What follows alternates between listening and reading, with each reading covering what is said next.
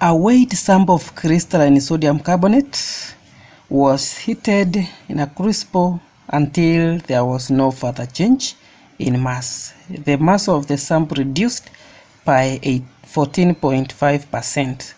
Calculate the number of moles or N of water of crystallization in this salt. So we want to calculate the number of N, the number of water of crystallization in this water. So this one should be water.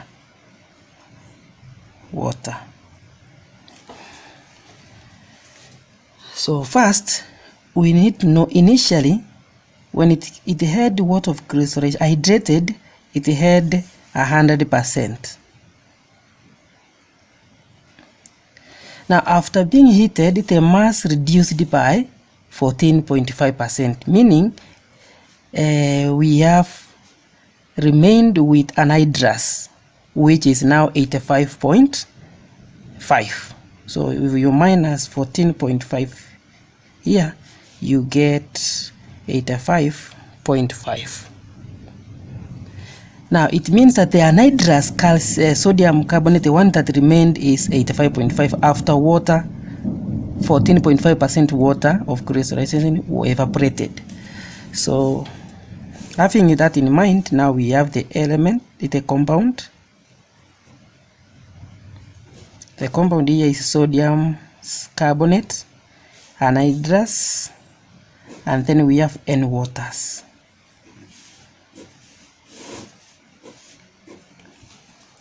Mass by percent, this one is 85.5 and the water is 14.5. RFM, sodium is 106, water is 18. Number of moles, 85.5 divided by this, you will get 0.807. This one you will get 0.8056. The mole ratio is 1 to 1, meaning that the value of N here is 1. So N equal to 1.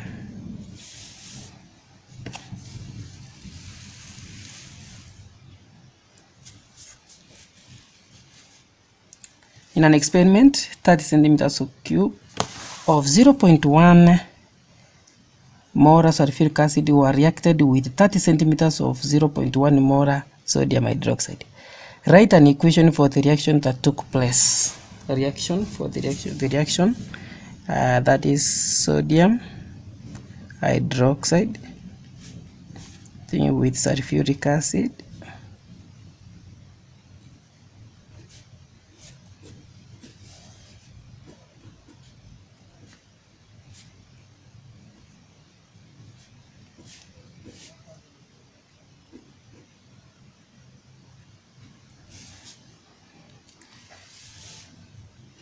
You need to balance the equation. Because you have been asked to write an equation, you must write the status, aqueous, and this is liquid water. It's water.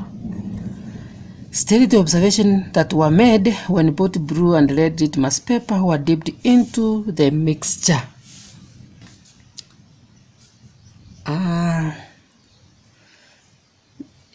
This question can really be confusing because some students could imagine that 30 centimeters cube of 0.1 molar reacted completely with 30 centimeters cube of 0.1 because the molarity seems to be the same, the molarity is the same, the volume used is 30-30, therefore they could think that the reaction will go to completion and the neutralization product will be available. But on the contrary, first, for you to know the liquid with any reactant that was in excess, you must calculate the number of moles of each before you conclude. So first, let us see the number of moles of sodium hydroxide that reacted with sulfuric acid, and then we will be able to conclude.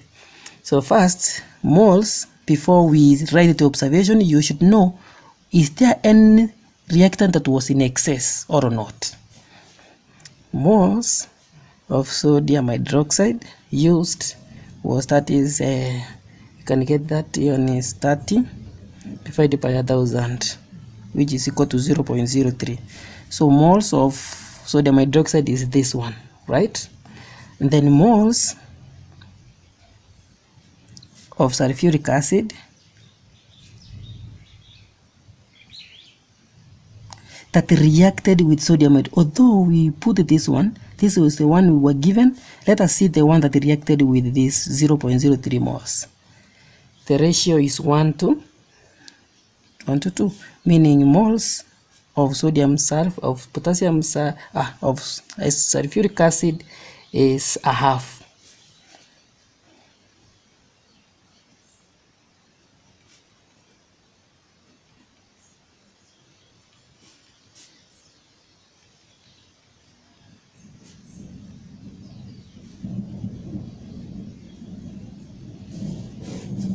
Right, but the number of moles of sulfuric acid that this one, moles of sulfuric acid here was 0.03 moles sulfuric acid initially, right? So you can see the moles that reacted with sodium hydroxide is 0.015 reacted with 0.03, meaning now the acid was in excess. Therefore, you conclude that, say that the blue litmus paper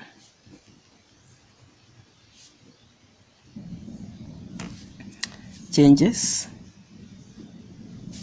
to red while red remains red. Give a reason for your answer in B above. The acid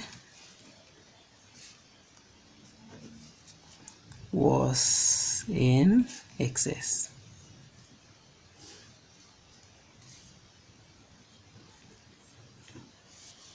And the end solution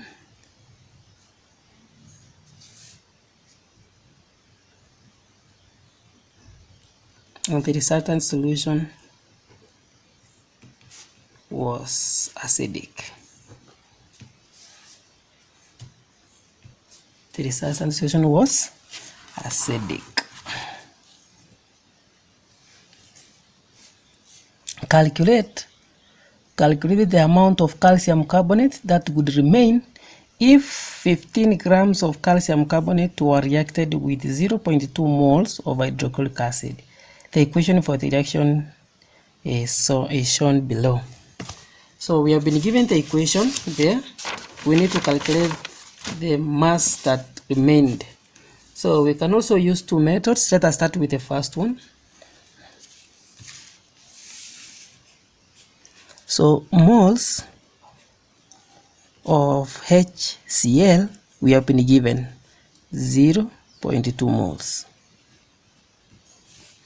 Since the ratio is 1 to 2, so the carbonate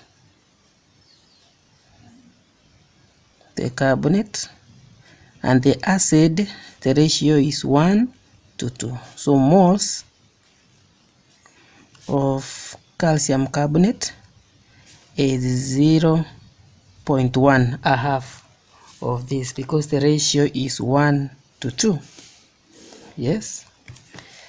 Now, since we have the number of moles of the carbonate, we can get the mass. How do you get mass? Mass of the calcium carbonate used is equal to moles times RFM.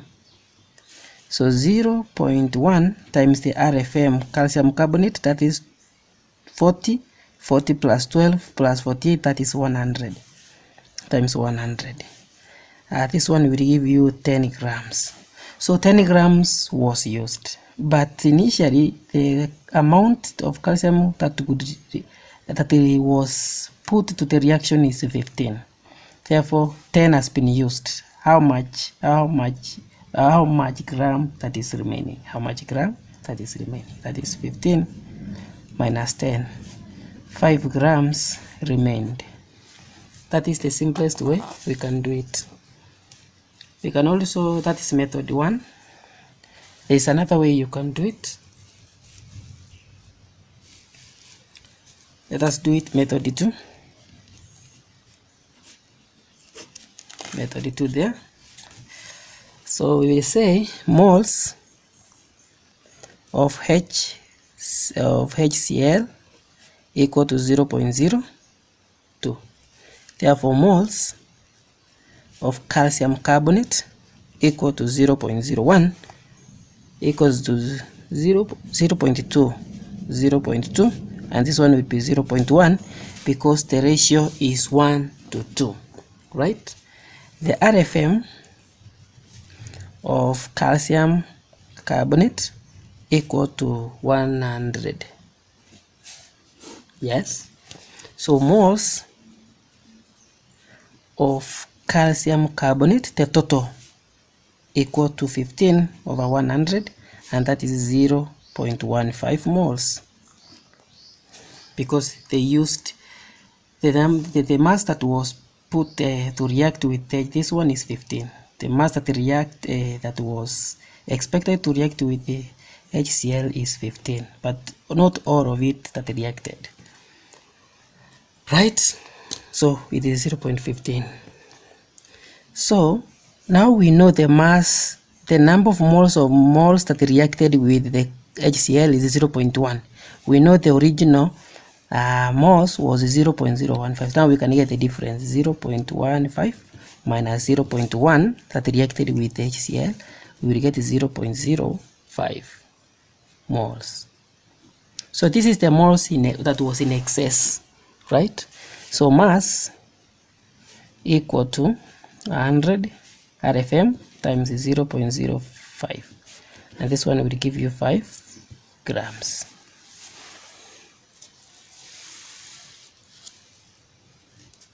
A compound has an empirical formula of C3H6 oxygen and a relative formula mass of 16. Determine its molecular formula. Determine its molecular formula. We know that mass of empirical formula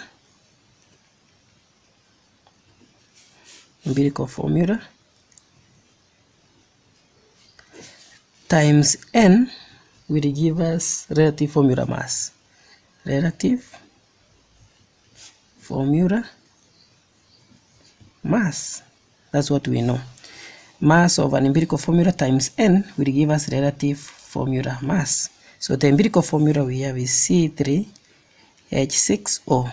We multiply this times N will give us the relative molecular mass, relative formula mass, which is 116. So this is 12 times 336 plus 642 plus 16. It will give us 58.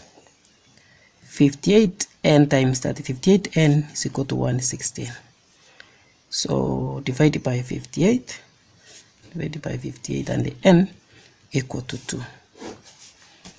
So C3H6O times 2 will give us C6H12O2, and that is the molecular formula.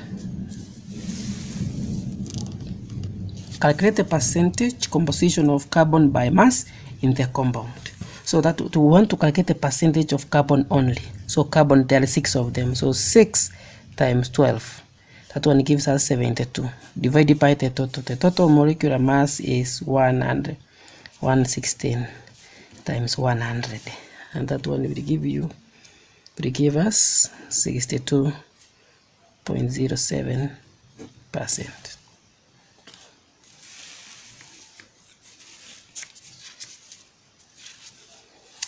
Zinc metal and hydrochloric acid reacts according to the equation below. This is the equation.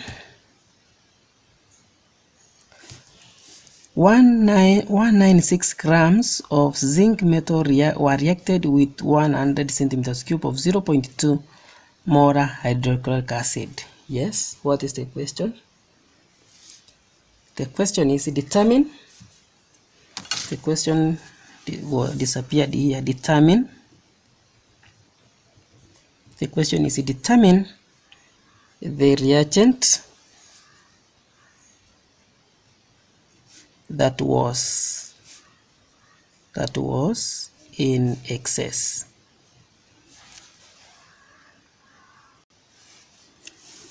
So moles of HCl used, we can get 0.2 is the number of moles in 1 liter. We will ask 100 centimeters cube of the will contain how many moles. So it is 100 times 0.2 divided by 1000. That one will give us 0.02 moles. Right? Now moles of zinc will be equal to,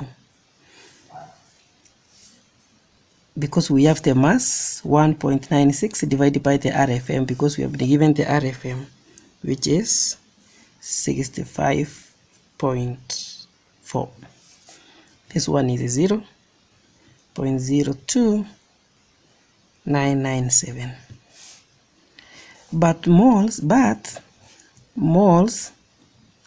that reacted, moles of HCl or moles of zinc that reacted with HCl is given, because the ratio is 1 to 2, so it will be a half. Moles of zinc that reacted with HCl is 0.01, right? Because the ratio is 1 to 2. Therefore, zinc was in excess. Zinc was in excess. Part B of question 16. Calculate the total volume of hydrogen gas that was liberated at STP. Zinc is this, and the volume at STP is 22.4 liters. We know any volume, any gas, hydrogen, the number of moles of hydrogen was 0.01. So 0.01 of hydrogen was produced. But we know that 1 mole of hydrogen gas at STP contains 2.4 liters. So we will ask 0.01 moles of this will contain how much? So 0.01 times 22.4 divided by 1. That one will give us 0.224 liters or 224 centimeters cube.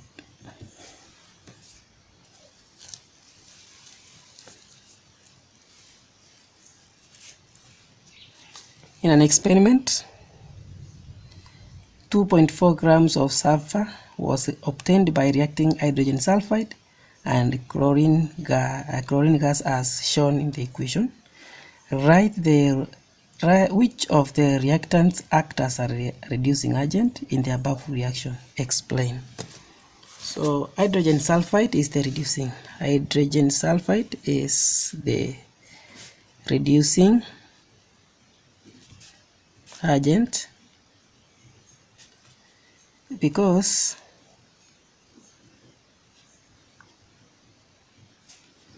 the oxidation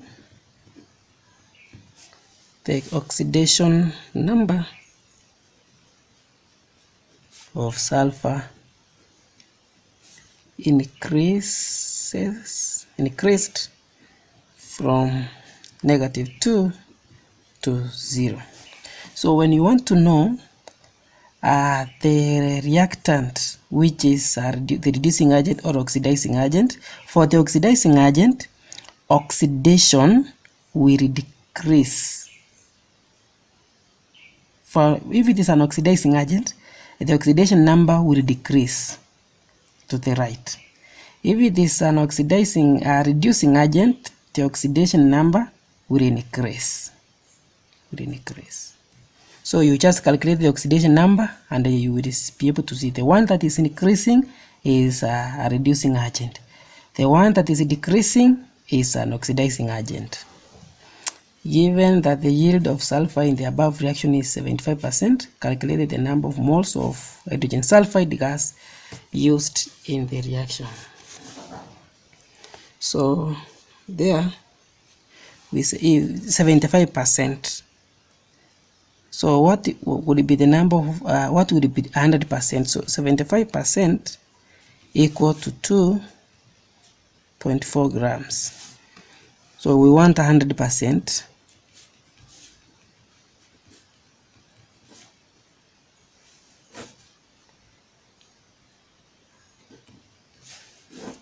This one is equal to 3.2 grams. So moles of sulfur used equal to mass 3.2 divided by 32, and that one is 0.1. From the equation, the mole ratio of the sulfur and the hydrogen sulfide is 1:1. Mole ratio 1:1. So moles of hydrogen sulfide equal to 0.1 also. Calculate the number of moles. So we have already finished that.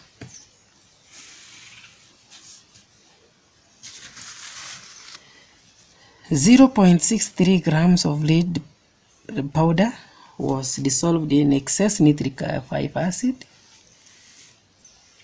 to form lead nitrate solution, or the lead nitrate solution was reacted with sodium sulfate solution. Write an ionic equation. For the reaction between lead nitrate and sodium sulfate. So we are going to form lead sulfate. So we know then therefore the ionic equation is lead 2 ions aqueous plus the sulfate, which is going to form, which is aqueous, lead sulfate, which is a solid. That is, now you write it directly. Let us look at part B of the question. Part B, determine the mass of the lead salt formed in A above. The mass of lead that was formed. So moles of lead nitrate will be equal to 0.003. How? We can get the number of moles of lead first. So lead, the moles of lead is 0.63 divided by the RFM, because this is the mass that was used, 207, which will be 0.003. Right? Now, since these are the red ions, determine the mass of the red salt. So the ratio is 1:1. Therefore, we are going to get, this is moles, mass equal to moles times RFM. So the RFM of the red nitrate is 303. You add everything here, you get 303. So 0.03 times 303, you get 0.922 grams.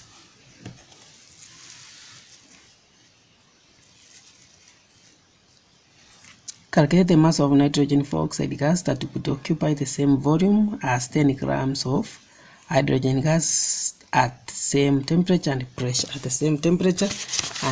So there's nothing that's going to change. So moles of hydrogen equal to mass of RFM. The mass of hydrogen is 10. RFM of hydrogen is 2, so it is 5 moles. Moles of nitrogen 4 equal to 5 moles. Why? Because they are at the same temperature, pressure, right? So the number of moles of that would be. So what is RFM of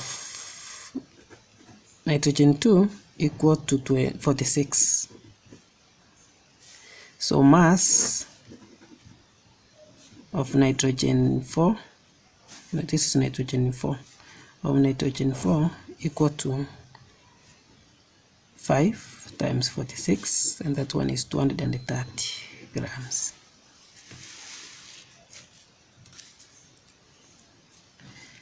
On complete combustion of a sample of hydrocarbon, 3.5 grams of carbon dioxide and 1.44 grams of water was formed. Determine the molecular formula of the hydrocarbon. It is like the one we did. So first, the mass of carbon equal to carbon in carbon dioxide is, that is carbon, which is 12 over the total, which is 44, times the mass, which is 3.52, and is going to give us 0.96. In water we have hydrogen, and it is the hydrogen we want. So hydrogen equal to 2 in water over 18 times 1.44 is going to give us 0.16. Now we calculate the empirical formula element. Carbon, hydrogen, mass in grams. This one is 0.96, this one is 0.16. RAM is 12.1 moles. This one is 0.08 and this one is 0.16. Ratio, it is 1 to 2. So we will have CH2, but we have the molecular or the relative molecular mass to be 56. So we want to, so CH2 times N, the answer is 56. This one is 14N equal to 56. 50 by 14 divided by 14. So N equal to 4. So CH2 4, it will give us C. It will give us C4H8, and that is the molecular formula. Thank you.